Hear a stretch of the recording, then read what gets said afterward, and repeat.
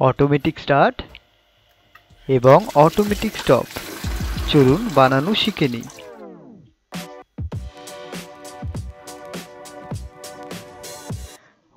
Welcome our channel WB hacker. দেখুন বন্ধুরা, এখানে আমি একটা এমএফডি বোর্ড ব্যবহার করছি এবং পিভিসি পাইপ আমি ব্যবহার করছি।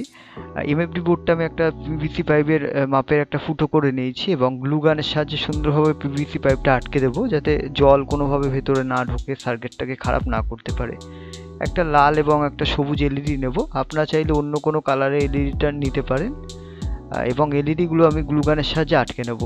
এবার এই পিসটার মধ্যে আমার দুটো ফুটো করব, করে আমি আইআর ট্রান্সমিটার এলইডি এবং ফটো ডায়োড লাগিয়ে নেব। দেখুন আমি ফুটো করে দুটো লাগিয়ে নিচ্ছি এবং এই দুটো ডায়াগ্রাম আমি দিয়ে দেবো। প্রিন্ট আউট আপনি পাশে দেখুন ডান দিকে আমি দিয়ে দিচ্ছি। এটা হচ্ছে ফটো ডায়োডের পজিটিভ এবং এটা নেগেটিভ। এটা আইআর এলইডির পজিটিভ এবং এটা নেগেটিভ। একদম ইজি কানেকশন। এগুলো এক একটা 5 টাকা করে পিস আপনার নর্মাল দোকানে। একটা 1K ইউজ করব আমি এখানে। আইআর এলইডির পজিটিভে আমি একটা 1K দিয়ে, সরি নেগেটিভে একটা 1K ইউজ করেছি এবং পজিটিভে একটা লাল তার ব্যবহার করছি। এখানে একটা সবুজ তার, সবুজ এলইডি আমি লাগাবো। লাল তার আমি আইআর এলইডি লাল তারের সাথে কানেক্ট করছি এবং কালো তারটা আমি ফটো ডায়োডের নেগেটিভের সাথে কানেক্ট করছি।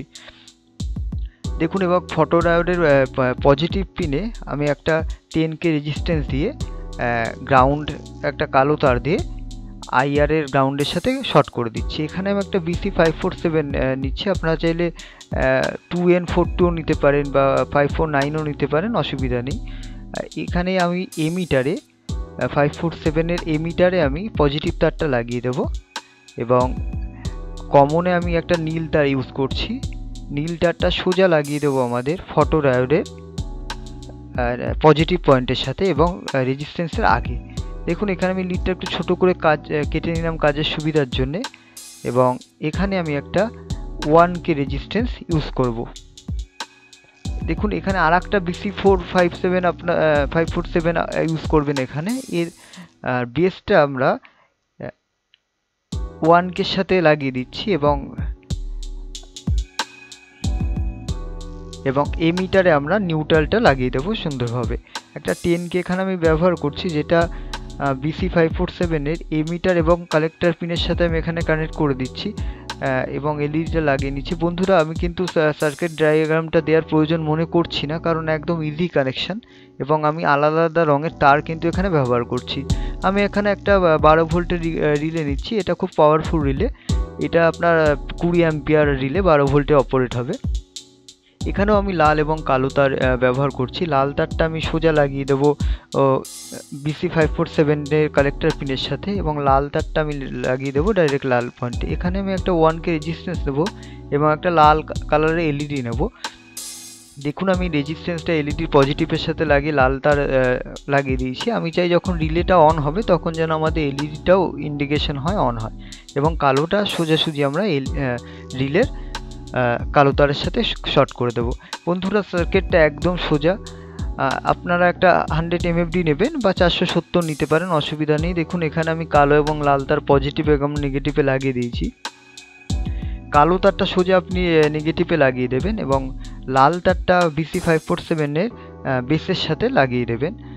দেখুন এখানে আমি সুন্দরভাবে লাগিয়ে দিচ্ছি। বন্ধুরা একদম সোজা কিন্তু এই কানেকশনটা করা। একটু ভিডিওটা স্লো করে কিন্তু আপনারা অনায়াসে করতে পারেন।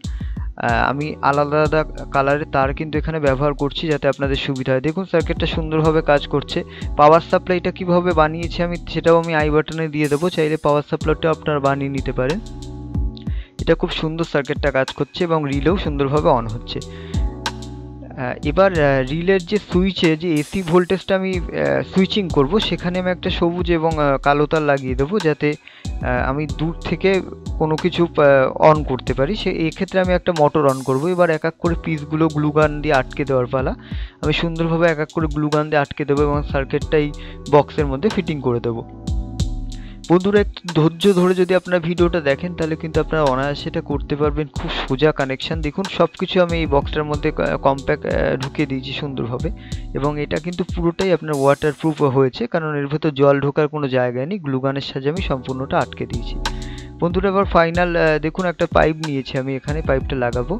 লাগিয়ে তার আগে এখানে একটা ফাইনাল পিসের ওপর একটা আমি চ্যানেল করেছি যার মধ্যে দিয়ে এই পাইপটা যাবে, এবং পাশে একটা খাঁজ রয়েছে যার মধ্যে দিয়ে তারগুলো আমাদের বেরিয়ে থাকবে, যে তারের মাধ্যমে আমি এখানে লাইন দেবো।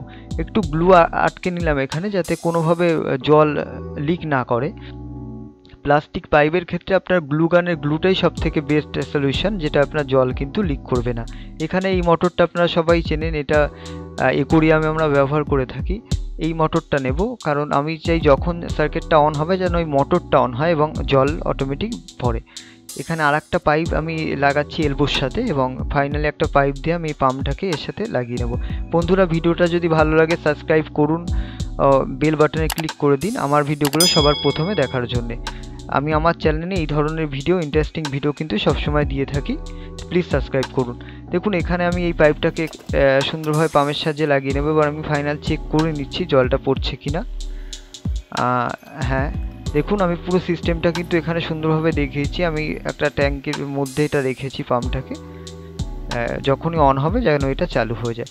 বন্ধুরা প্লিজ চ্যানেলটা সাবস্ক্রাইব করুন, আই বাটনে বেল বাটনে ক্লিক করে দিন আরও ইন্টারেস্টিং ভিডিও দেখার জন্যে এবং সবার আগে পাওয়ার জন্যে।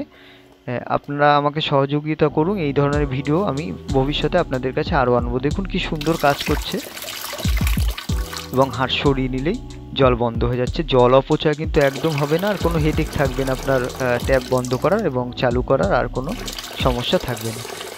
আরও দেখতে হলে এখানে ক্লিক করুন, সাবস্ক্রাইব করুন। Thank you for watching.